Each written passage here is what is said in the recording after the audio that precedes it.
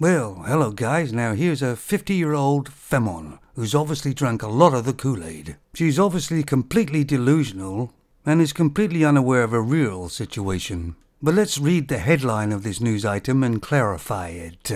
I'm a 50-year-old cougar.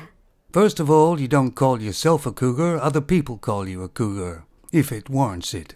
Trolls say I'm damaged goods. Trolls are usually people who actually tell the truth, and she doesn't like it, so she calls them trolls.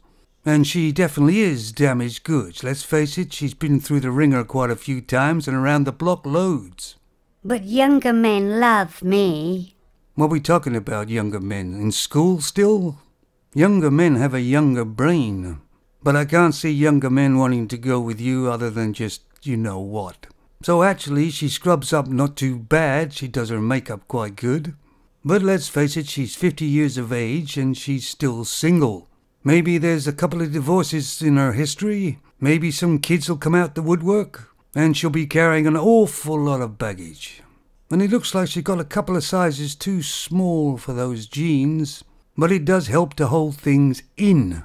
Let's face it, it's just another Femon who's acting up as if she's 17 or 18 years of age, when actually she's 50, or probably 50-something, and desperate. And this is like reselling an old car that's the clock's been turned back a few times.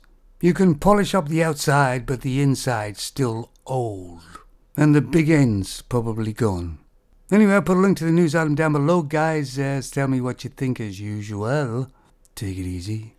I've got plenty of K-gel. Not interested, honey, you're too old. Did I get it wrong then? Yep, way wrong. But don't worry, that's normal for a Femon.